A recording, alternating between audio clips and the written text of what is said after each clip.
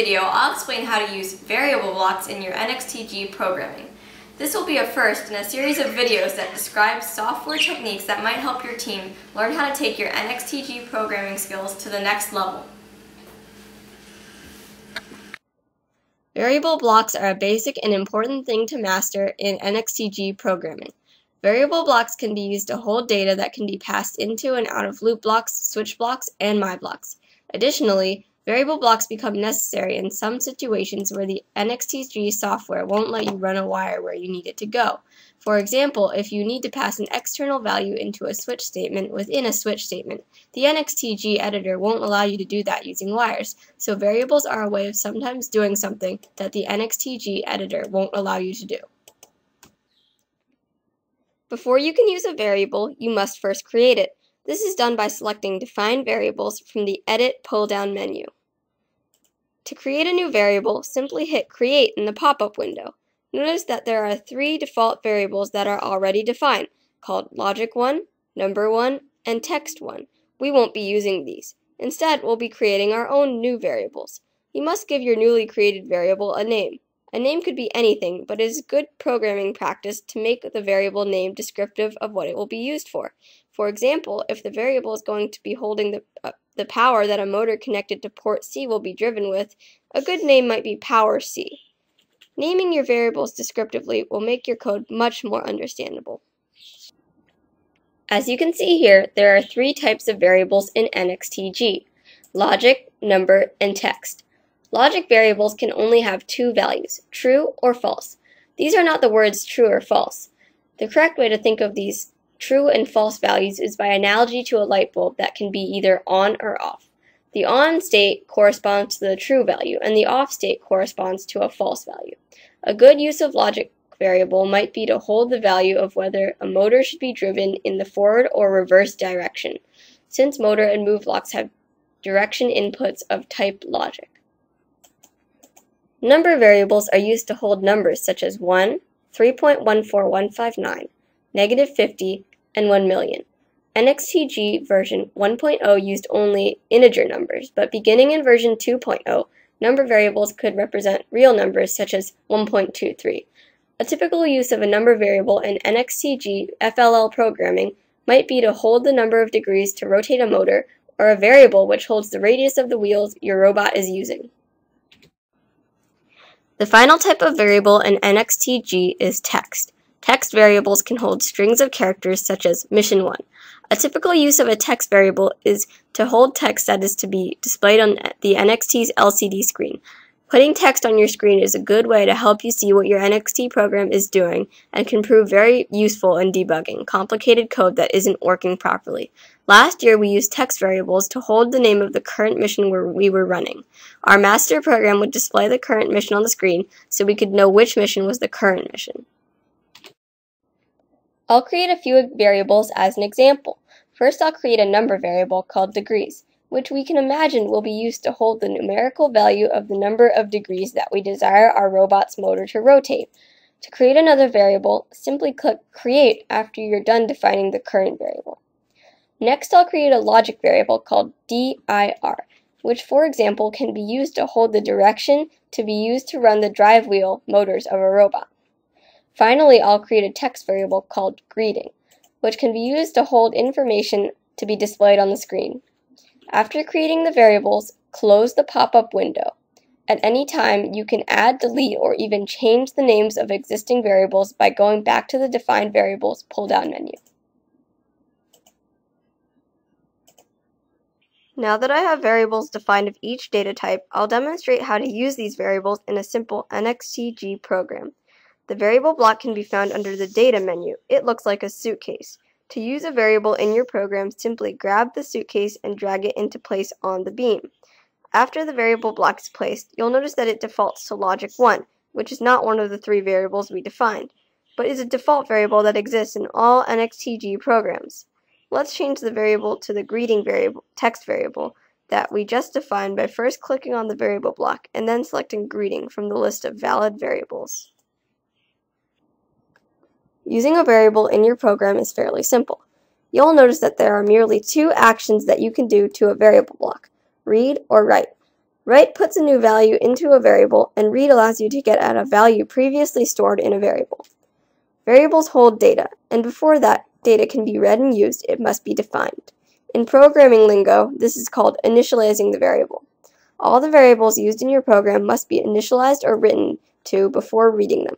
Otherwise, your program could behave unpredictably. Let's initialize our variable named greeting with the text hello. To do this, under action in the variable block, change it to write instead of read, and then type in the value hello for the variable here. When the action of the variable block is read, notice that the data hub of the variable block is on the right side, which indicates it's an output. When the variable block is in read mode, the arrow points to the right. When the action of the variable block is in write, the data hub is accessible on the left side to allow a value from the earlier block to be written into the variable. Now that the variable has been defined, let's make a simple program to see how to read and use text variables. After writing the value hello into the greeting variable, later in the program we can read that value out and display it on the LCD screen of the NXT brick. Here I'm adding another variable block to read the greeting variable. This time the action should be read. Let's put down a display block as an example. By left-clicking here, you can open the data hub of the display block. It has 9 inputs. The one we're interested in is the fourth from the top, which is called text. To make a connection, left-click on the variable block's output, and then left-click again on the text input of the display block. The display block needs to be configured to display text, which is done by changing the action from image to text. You normally type the text you want to display in this field right here, but in this case, we're providing it to the display block from our variable block, so leave this blank. There's just one thing further we need to do to make this program usable, and that's to add a wait block configured to wait until the enter button is pressed at the end. This allows the value to be held on the screen. Otherwise, the value would flash on the screen briefly and disappear too quickly for your eyes to see, since the program finishes running very quickly. Notice how the wire is solid orange. This indicates that the connection between the two blocks is correct. When you run a data wire from a variable block output to another block's input, you must make sure that their two hubs are the same data type. Let's see what happens if I improperly connect our variable block's text output to an input on the display block that is expecting a number. You can delete the wire by clicking on its endpoint, so let's delete the wire now. After making an improper connection, you'll notice that the wire is a dashed line instead of a solid line. This indicates an improper connection of two different data types, which will not work. Now I'll put it back to the way it was.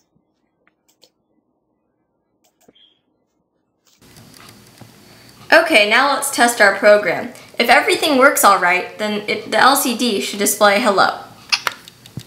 And it does. Next, let's see how to work with logic variables. Let's put another variable block down near the start of our program to initialize the dir variable that we created earlier.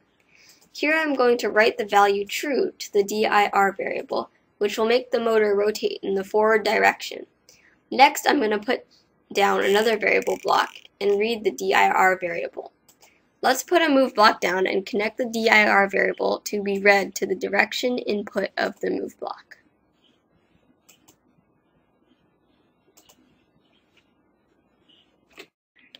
Finally, let's initialize the degrees variable we created earlier, which is a variable of type number, to a value of 2012 degrees. Next, let's put another variable block down to read the degrees variable and wire it to the move block's duration input.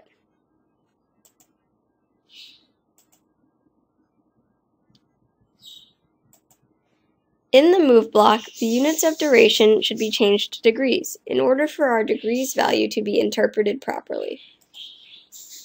Again, note that all wire connections are solid lines, indicating that we haven't incorrectly wired two different data types together.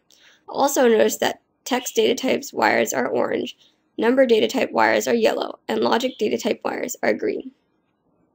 An interesting thing about NXT-G variables is that they are global, which means that if you have a variable named wheel radius that is defined in one myblock used by your program, then this variable can be used in all other parts of your program. Okay, now I'll try out the program we just wrote on our robot, TubBot. You can see that it displayed hello on the screen, which was read from the variable block named greeting. Now the program is waiting for me to press the enter key. After I press the enter key, the move block will run, which was configured to rotate the wheels 2012 degrees in the forward direction. I expect Tubbot to actually move backwards, because I know our motors are installed backwards. Don't forget, the direction and number of degrees came out of the variables named dir and degrees. Okay, here it goes.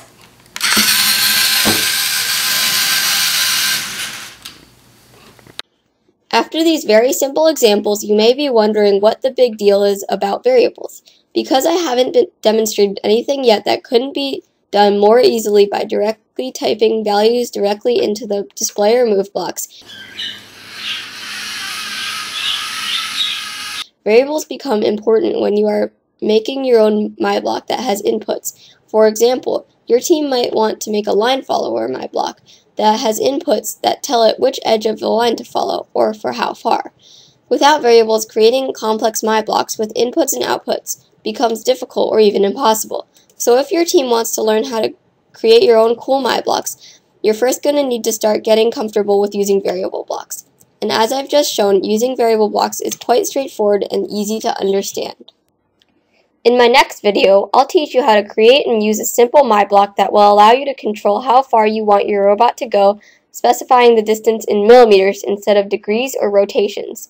This video provides a practical example of how variables can be used in NXT-G programming.